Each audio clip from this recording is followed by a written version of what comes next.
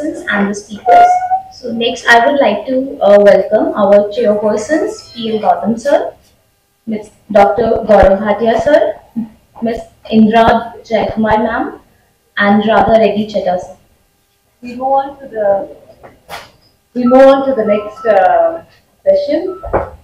Happy to introduce Dr. Amit Mandal, and he will be talking now on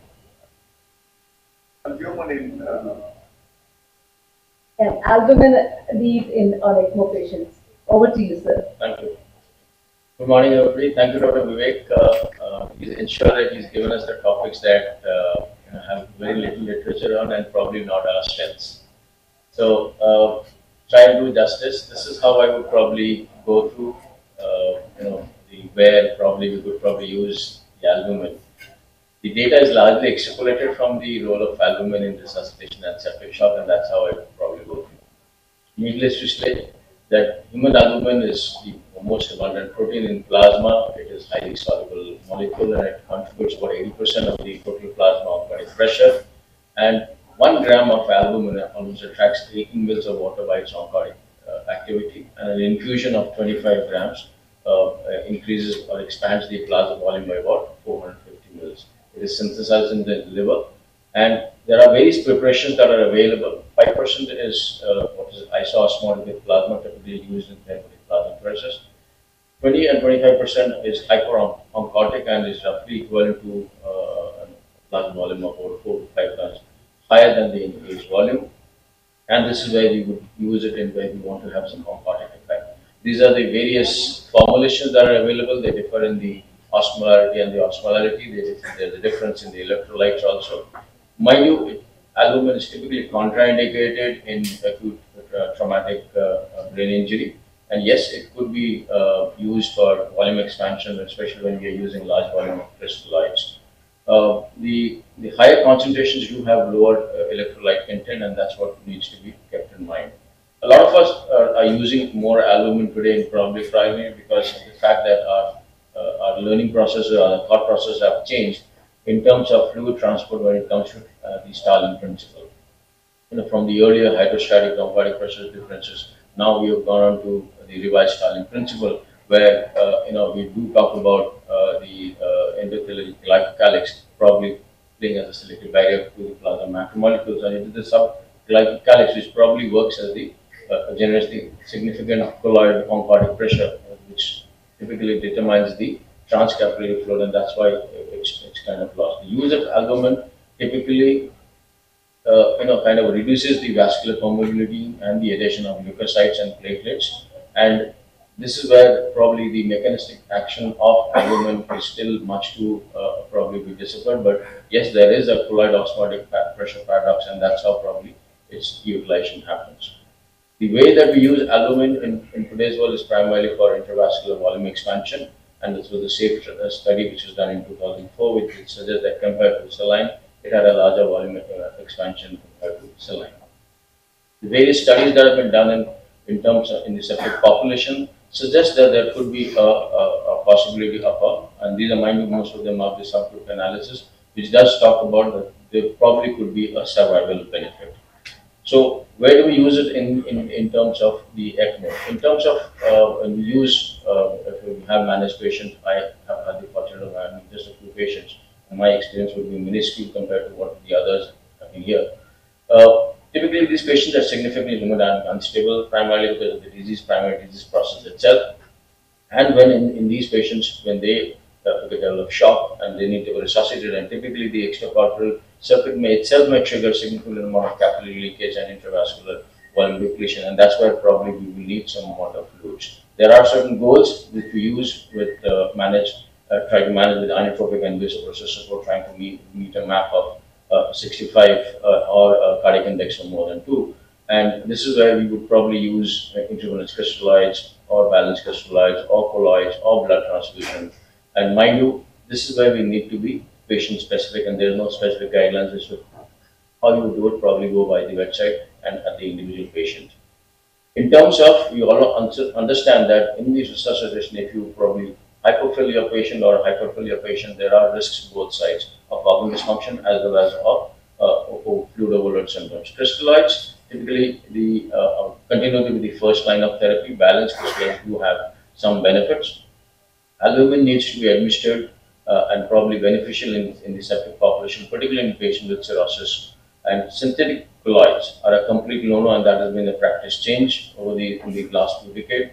And there is a concept of the restrictive fluid administration with the recent trial on renal, which was published in 2017, also started questioning the restrictive fluid administrative therapies also. So this is where probably we'll have to have a fine balance between hypovolemia and hypovolemia, and that's where probably some role for albumin does come in. To compare the trials, comparing fluid versus no fluid or different amounts of fluid, our thought process is compared to reverse when we first, on basis of the survival sepsis guidelines, when we kept pumping fluids. The FACT and the FEE studies came across as a completely therapy changing procedure where studies which we talked about more of conservative fluid management therapies and need to avoid significant bolus of the fluids in the critically ill, particularly in the children. This was from this FEE study in the African subcontinent. More fluid or more vasopressors also are not beneficial, and this was the study from published in 2017. The study in 2017 from I think Australia, which was done in the major abdominal surgery, also questioned that probably restrictive fluid approach could be harmful, particularly with renal injuries in these patients, and that's where we probably again have to come down to at the bedside to fine tune our patient to individual patients.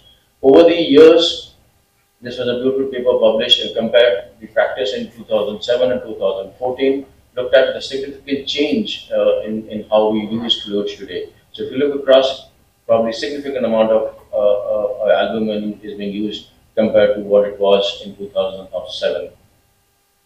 Yes, the meta-analysis when it comes to mortality benefit does suggest that albumin could be better based on the safe alveolus and the year study.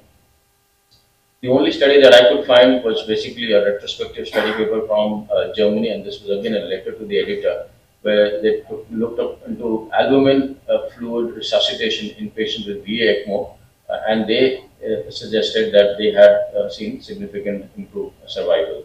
So this was a retrospective study, and it had about 280 odd patients, or 112 patients received albumin plus crystalloid, and they received about 60 grams in about 24 hours. Around 170 patients received only crystalloids. This was again, as I said, the regimen was basically balanced crystalloid versus balanced crystalloid plus albumin together. And they did suggest that there was, I'm sorry about this graph not coming out appropriately, that there was a hospital mortality benefit. Hospital survival was significantly higher in the albumin group, and a cumulative incidence of hospital mortality in the match board was in favor of the use of albumin. And albumin fluid resuscitation independently did improve in their retrospective study to the tune of an odds ratio of 4.3. In the maintenance, there is an opportunity for use of albumin here, and how, because we understand that ECMO is a device which uses a centrifugal pump which generates some amount of negative pressure on the patient's venous circulation, and the ECMO circuit then drives the blood flow. In terms of the patients are hypovolemic or there's a high pump speed, the negative pressure is generated by the pump would cause some amount of venous collapse, and this causes that chattering or the chugging feel or the rhythmic pulsation. Uncontrolled, this may progress to significant fluctuations, and the consequences are progressive hypoxemia. Mind you, a lot of these patients could be severely hypoxemic, and that would be probably one of the reasons for being on a ECMO support. Excessive negative pressure in the venous canal may also trigger significant amount of hemolysis by injuring the red cells.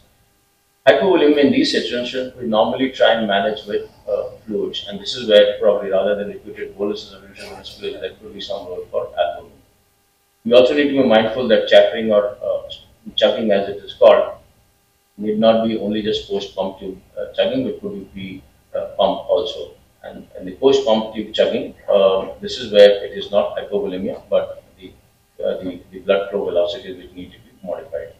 So in terms of severe volume depletion or shock, intravenous fluids are required, and this is where probably there is a case scenario where we could probably use collaboration like albumin. And that is the extrapolation from the data that we have so far. In terms of weaning, yes, after this is the standard of practice: salvage, optimization, stabilization, and de-escalation.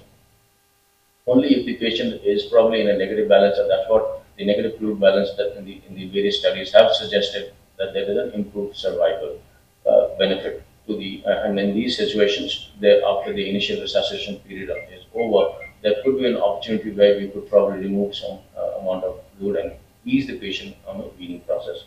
There is significant literature support suggesting that albumin could improve the effects of diuretics, minor but temporarily, and particularly in backgrounds of hypovolemia. But along with furosemide, they have shown that the negative fluid balance was better without any significant hemodynamic instability. Combination therapy may also help, and it was more pronounced in particular in patients who were hypoalbuminic. To conclude, hemodynamic instability continues to be the norm and would be so felt in the patient on ECMO.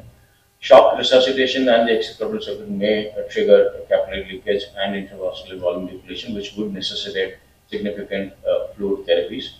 The optimal fluid therapy in VA or VV ECMO still remains unclear, but yes, therein lies that where we could probably use some amount of colloids. And these, whether it's the valence crystalloids or colloids or blood transfusions, will have to be probably patient specific at the bedside. With that, I close. Thank you. So, thank you, Dr. Amit. Wonderful lecture. I would say always good, giving very comprehensive questions and meant from the house. Yes, Dr. Please. Wonderfully summarized. Just one comment on the albumin. We are so far using albumin only for its role as a for osmotic. But we need to consider the role of albumin in beyond osmotic. It has got a plethora of role, including maintaining redox potential, in maintaining the metabolic review of alkalosis, acidosis, the carrier molecules. In fact, there are some studies coming up that albumin can actually be thing that glycocalyx can be restored by the albumin. In fact, the LBO trial, the septic shock subgroup, has shown the benefit of albumin is probably not related to its osmotic potential, more related to its non-osmotic potential. So albumin is probably a molecule which is Thank you. key to enter further. So, what about one question from my side? So, like in ECMO patients also, some of the patients are leaking out also, and you need a fluid and blood loss is also there. Now the trending is going to restrict the policy in ECMO patients also. As a substitute for that, I mean, what is the cutoff value on you patient diameters also sometimes in practice you will advise ECMO, non-ECMO for the albumin. Cutoff value for albumin. Yeah. So Then you start thinking that they should be now albumin infused also, because it adds to mostly patients take, but sometimes people think that 2.52 or 1.5 that we should start supplementing currently albumin also. So just to correct the hypoalbuminemia, probably would not suggest the use of albumin, but yes, if the patient is hemodynamic unstable and I am required to put in some amount of fluid therapies, there I would probably use the albumin, particularly if the patient already has a hypoalbuminic state. Yes, if there is associated anemia also, then there are targets defined where to use the PRBCs appropriately. So I would probably not use albumin right up front, but I would probably use it judiciously as and when required. That's the diplomatic answer that I might say. If your patient is water laden and is hypoalbuminemia, first thing to do is you diurese. But if that is already happened or that is not sufficient water, then you can add albumin. The patient is on a high inotropic support in a VA ECMO and albumin is low, and your cutoff, normally I take 2 as a cutoff. above 2, I would worry too much. But if the serum albumin level is less than 2, patient is on high iron probes, then I may give albumin to reduce the. Thank you, What's the sir. something? Provided? No, sorry. If I may add the pediatrics perspective, thank you, sir. A lot of clarity in what you shared. So albumin is true for the fellows. There's the 5% as well as the 20%. So the 20% is hyperoncologic. If you want to pull out fluid, then we give the 20% when there is hypoalbuminemia. So as you mentioned, albumin and Lasix, we call it in ARD as the PAL therapy, PEEP, albumin and Lasix. But that's the 20% hyperoncologic to pull out fluid, not in patients with shock.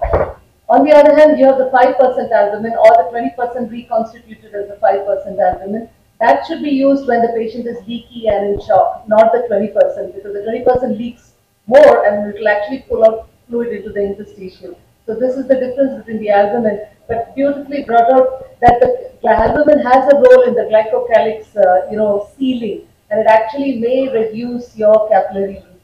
So that's the 5% that we are talking about in acute capillary leak and shock. Thank you. Thank you, sir. Comment on this part.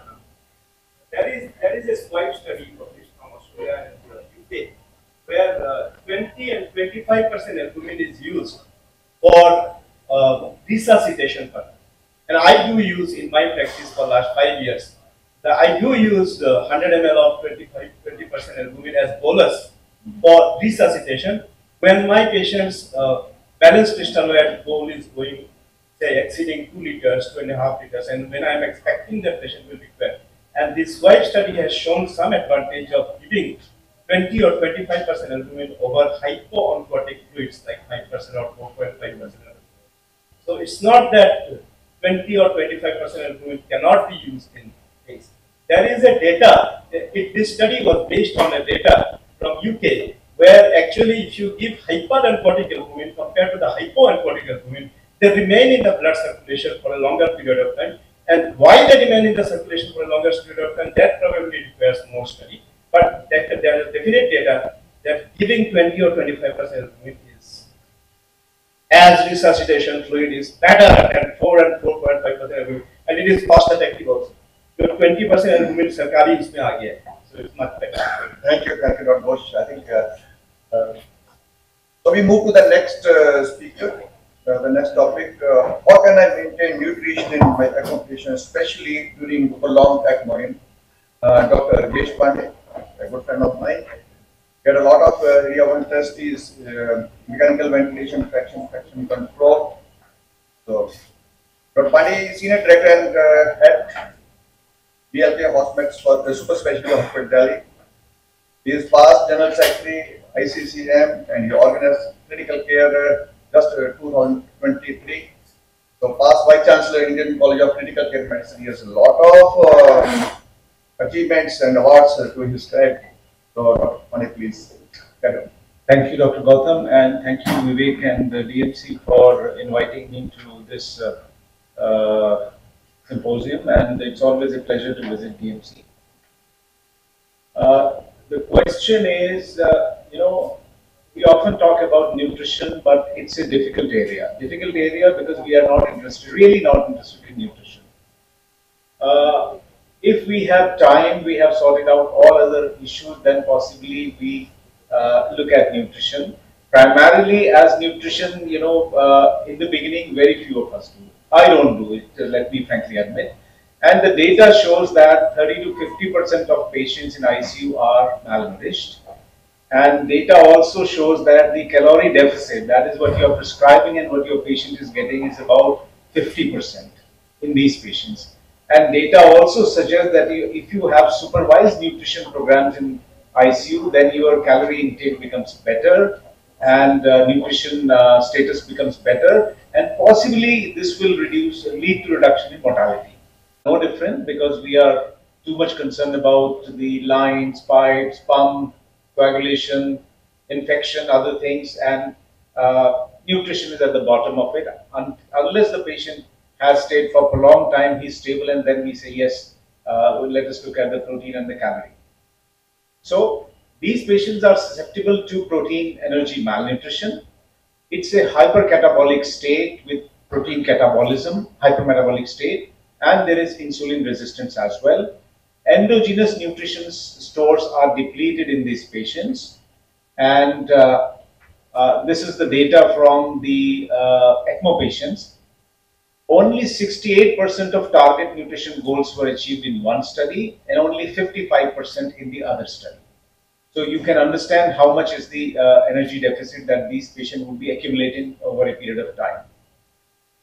Now these patients, it's very important to realize that they do need the nutrition. There is a high risk of infection and complication as has been highlighted. And these patients oftentimes are on vasoactive agents, steroids, long-term sedation, which may impair the GI function and the enteral nutrition per se. ECMO will also result in prolonged ICU stay, which itself is an independent factor for inadequate nutrition and will lead to iatrogenic malnutrition. Now, this cartoon depicts the challenges of nutrition in the ECMO patients. So you can see that largely the metabolic changes result in energy and nutrient deficiency. Then there is GI dysfunction. EN intolerance is something we need to consider. And it's an independent risk factor, the ECMO therapy, for inadequate medical nutrition therapy. So it's difficult, and it may have a poor result in a poor patient outcome. So and specific guidelines regarding what we should feed, what we should do in ECMO patients are not there. The subject has not been debated so much. So this is one paper where they looked at the nutrition status, a retrospective study, and they found that intolerance did not differ between VV and VA in terms of the enteral nutrition, but they did give PN. Some patients require supplemental PN also, as Dr. Mehta highlighted, and almost 80% of nutrition goals were achieved in first 2 weeks. Now, one of the most difficult things is how do you assess the nutrition status, because early and late phase demarcation becomes vague in the ECMO patients. Early would be less than 48 hours. So normally all patients would be on ECMO for more than 48 hours. They will potentially be at nutrition risk. So we have to think of nutrition therapy early. If you look at the traditional way of looking at the assessment, nutrition assessment, indirect calorimetry has a lot of limitations. We don't even practice in our regular, intensive care units. But with ECMO, there are special challenges, and the energy expenditure protocol for ECMO has also been given as a tool for indirect calorimetry. But again, that also is not a perfect tool. These indirect calorimetry have to be validated in the ECMO patients. That is the status as of now. Nutric score, NRS 2000, subjective global assessment, and then the age-old Harris-Benedict equation. These are some of the tools available. Nutric score, if you see, it's been said that it is not very relevant in the patients undergoing ECMO, but you can. It's a fair score, and the problem would be if you include IL-6, the levels may be very high because of ongoing ECMO, and plus if there is some superadded infection. NRS 2000, again, it looks at severity of the illness of the patient. If the patient is severely ill, then you proceed for a proper evaluation. So ECMO patients would fall under the severely malnourished category. If the age is more than 70, we add 1, so they become very, very sick. So the idea is these patients we have to consider as severely malnourished if they are on ECMO for some time. Global Leadership Initiative on Malnutrition has suggested that they are concerned about the extent of non-volitional weight loss in patients undergoing ECMO, low body mass index, reduced muscle mass, reduced food intake, malabsorption, issues like GI intolerance, and they have classified based on disease burden, inflammation, severe malnutrition into grade 1, stage 1, which is moderate, and stage 2, which is severe.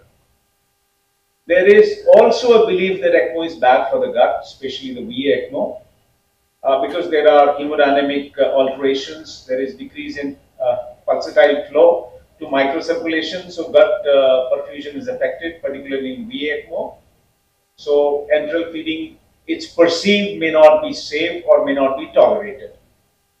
And even in VV ECMO, gut dysfunction may be exacerbated because of the inflammation, and that could result in gut barrier dysfunction and bacterial translocation. So there are genuine concerns about it. But EN, as was being discussed, offers certain advantages if we start it early. Splanchnic perfusion is better. It stimulates the intestinal motility, preserves the gut epithelial barrier function, maintains villous height for absorption of nutrients, maintains gut immunity, maintains the gut microbiota, and reduces insulin resistance, and there is lower incidence of stress ulcer formation. But what has been seen is for anything and everything that we do in our patients in ICU, the first thing is let us stop nutrition. Let's stop, keep him NPO for whatever reason, and then we forget to restart. So frequent interruptions lead to micronutrient deficiency. Lot of literature in ECMO patients has shown that EN is safe in these patients. Bowel ischemia in one series of ECMO patients was only found to be 0.7% when the patients were fed enterally. Early trophic, if we are concerned, we can start with early trophic feed, something like 500 kcal, and then we can ramp it up slowly over a week's time. If there is no hemodynamic instability or feeding intolerance, we should give early enteral nutrition to all patients undergoing ECMO. There are ways by which we can reduce gastric intolerance. We can have the head up if it is feasible, and we can gradually increase the calorie target and the volume. We can monitor for GI intolerance, and we can also use drugs like metoclopramide, but there is a word of caution here. When we are using prokinetics, if they increase the QT interval, then we should look at this, we should monitor it. So all these have been identified. Now looking at the protein goals. Non-obese patient, this is now for all general critical care. There are no separate figures available for ECMO patients. 1 to 1.3 gram per kg per day. But oftentimes patients on ECMO would also be on RRT. Now there's significant amino acid loss, about 2 gram per hour for patients undergoing hemodialysis, 0.2 gram per liter filtrate per dialysate for continuing VV hemofiltration, and 0.6 for continuous VV hemodialysis. So it's been suggested that a simple marker would be looking at urea creatinine ratio. We know normal is, urea is 40 to 100, so that's to 1. And if it is more than 100:1, then we say that it is pre-renal, start of pre-renal failure. There is conflicting data about immunonutrition and micronutrients. Some studies have shown that there are significant loss of alanine, arginine, cysteine, glutamine, fat-soluble vitamins. Other studies have not reported any such, major losses. But it's generally believed that EN should provide 50 to 150 microgram of selenium per day per 1500 kcal, and PN should provide 60 to 100 microgram selenium per day. So it will be a good idea to look at the plasma selenium levels. If it is less than 0.4 micromole per liter, then we can supplement with selenium. Same applies for vitamin A, E, also for D, because these levels are also found to be low, so we can find out the levels and then make corrections. Now PN, there are issues here because of the ECMO circuit. PM is the fluid is viscous fluid, so lipid emulsion especially can damage the ECMO circuit. The stopcocks may break, agglutination may occur, and clogging of the membrane oxygenator can occur, and it could also lead to clot formation in the circuit. So wherever possible, use, if you have to supplement TPN for some reason because there is EN intolerance, then a separate, it's always good to have a separate dedicated line rather than infusing through the ECMO circuit. So there are issues with both. If you look at the PN, iatrogenic overfeeding may occur, volume overload may occur, liver dysfunction, hyperglycemia. All this we already know because these are no different than patients who are not on ECMO. So the suggestions are keep the PN volume low, avoid overfeeding, maintain glucose 150 to 200 milligram per day and avoid hyperglycemia. If you are giving propofol, which is rich in omega-6 fatty acids, then you should be concerned about the total fat load, and you should be watchful if serum triglyceride is more than 400 milligram per dl. You can switch to non-propofol based sedation. So, and the supplemental PN, again, it's a choice which will vary from patient to patient. So this is what we have as barriers of EN and barriers of PN. There are certain perceptions, so these are the consequences that we have. For PN, there are GI ischemia, bacterial translocations, planktonic steel, risk of bleeding, GI dysmotility, and for PN, mechanical complication, infection, liver damage, replacement of circuit, malperfusion. So the one paper that addresses this issue in ECMO patients is a recent paper published in Journal of Parenteral Enteral Nutrition. It suggests that we should be looking at the malnutrition or nutrition risk, and we should look at the goals. We can use a body weight based formula, simple 25 kcal per kg body weight per day, but rather than not doing anything, we should actively be looking at the nutrition. And we should look at ways to improve the adequacy of nutrition, that there is no delivered deficit. We should look at bowel motility, gastric residual volume, etc. Optimize analgesia, fluid status, and we should also look at the proteins, and especially if patient is undergoing simultaneous renal replacement therapy, we should be concerned. And we can use creatinine, urea creatinine ratio as a biomarker to monitor the catabolism. And type and composition, again, like I said, it's better to measure and then supplement, but we should be cautious about deficiency of these when patient is on, ECMO. So the conclusion is, feed your ECMO patient, think about nutrition, determine the nutrition requirements, monitor, optimize, and re-evaluate and choose the route of nutrition. Do not blindly believe that my patient will not tolerate EN. Oftentimes the patients will tolerate EN. You can build up slowly. So avoid prolonged nutrition deficit in these patients, as it is a hypercatabolic state. Thank you very much for your attention. Thank you. It was a very, very comprehensive and clear review of the latest guidelines. Before we open the session, I'll have the first question, sir. Sure.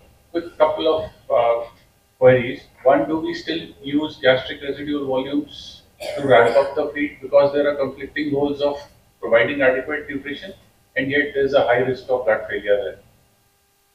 It will continue to be a debatable issue. If you remember long back when we were students, we were told that it has to be, the gastric residual volume has to be, very low, and you will consider that as a significant barrier. Now we know it has to be very large, almost to the tune of 500, and otherwise you are not concerned. So, but the issues become more relevant when the patient is on ECMO. So I would say these will be clinical decisions based on not only gastric residual volume, but maybe looking at the bowel sounds, looking at other factors. So that will continue to be a difficult decision, but it is important to monitor, because this is an indicator that maybe the gut is not working, or there are issues with bowel. Yes, please. A very nice lecture, sir. Nice listening to you talking about nutrition. There are guidelines for ECMO.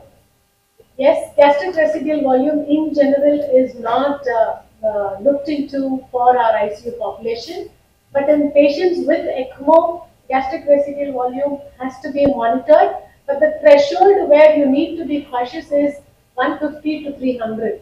That has been specified, where you do take it as 150 ml and then be cautious about gastric residual volume. So, but in general it is 500 ml, but for them it is reduced because of their requirement to be cautious. One comment, one must realize that these patients are catabolic for a long period of time. Yes. That is, at least in neonates, they can up to 3 weeks, they can be severely catabolic. The protein requirement can go up to 3 grams per kilo in neonates, and the energy requirement can be up to 100 kilocalories per kilo body weight.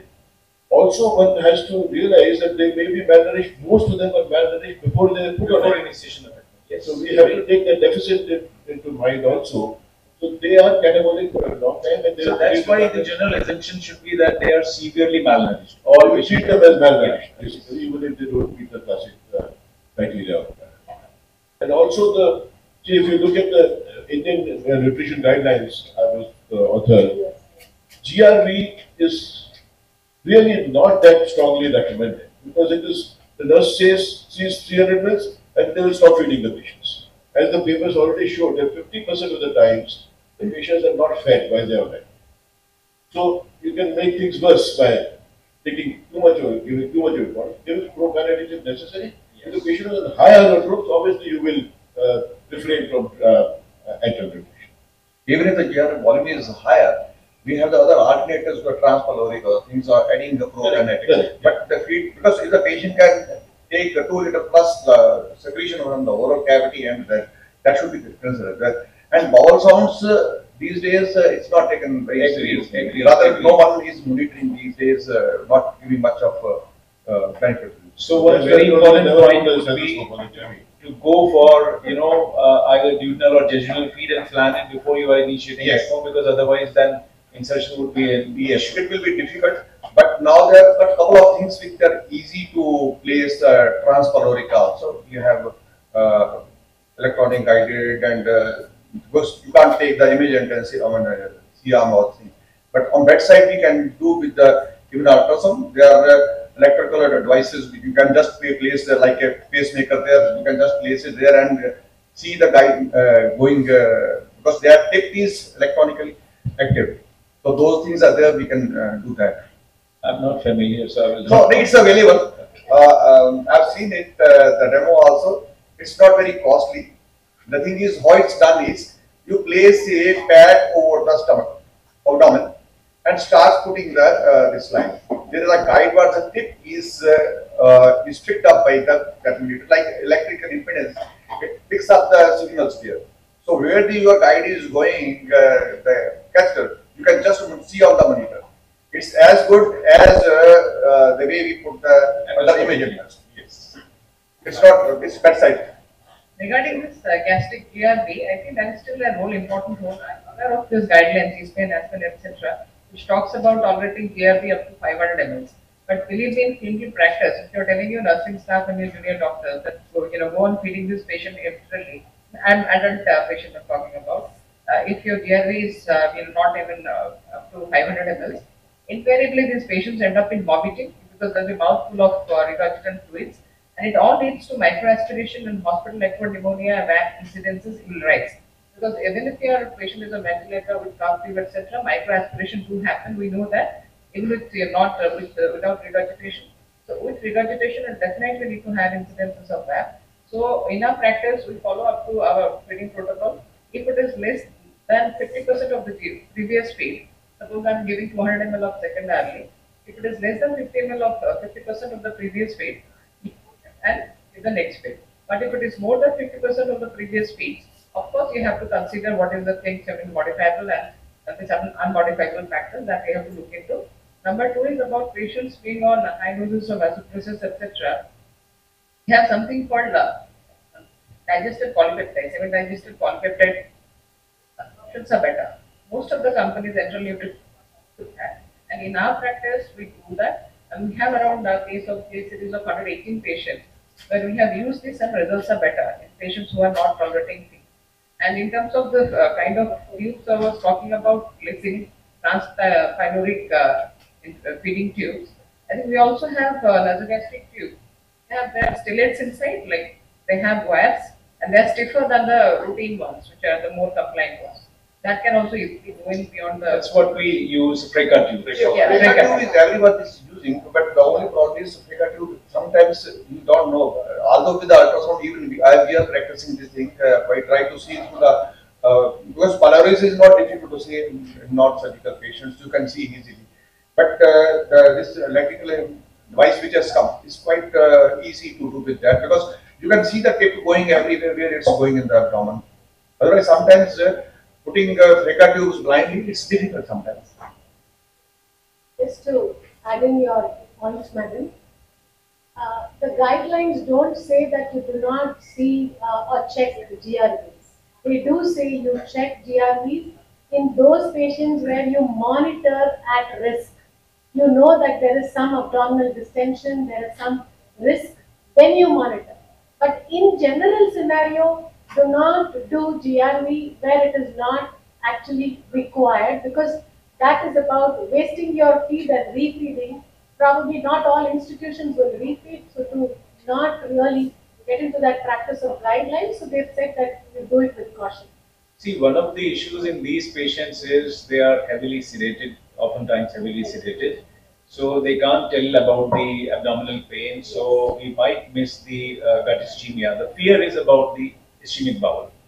So, but I think a careful clinical examination looking at everything, because there is no one solution for everything. So largely, lot of things where we do not have clear-cut answers, it is the clinical acumen, your daily rounds that you decide what is best for your patient. That's very true, Dr. Mani, because guidelines are very strong as far as hemolytic instability is concerned, where you have to hold on. Because the nature, the physiological mechanisms pushing the blood to the vital organs.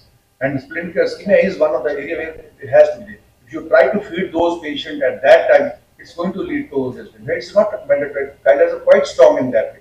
Active levels are also. Yes. That's an indication that some hypoperfusion is there. That's most times the sufferer is the gut only. Good morning, sir. Hello, sir. Very well explained. Actually, we deal with the ECMO patient, and I have seen, like, as you have already explained, that ECMO is bad for gut, and we have seen that patient is having a severe loose juice, and at that time we go with the peptide-based formula, but still we were not able to meet the nutritional requirement in that particular situation when the patient is suffering from the severe dysentery. So, what's time pay? What we have to do it, sir? Difficult question. See, you have seen that in some of the good centers, they achieved only 79% of the calorie that was required for the ECMO patients in that series. And by and large, it is 50 to 60%, not more than that. So I think any diarrhea has to be looked into it, and you have to, because these patients would also be on multiple antimicrobial therapies. So you need to look at the C. diff infection also, keep that possibility. You can do a stool analysis for that. And all the formula feeds, some patients will tolerate them very well, other patients may not tolerate them. So diarrhea is oftentimes a complaint when you are using purely these debug feeds. So you have to see and maybe change which formula is better for your patients. So I leave it at that. I have no clear answer for your question. I think these questions can be answered in the next panel discussion is there. All right. Thank you. So we are closing session. Thank you, Dr. Very much. Thank you.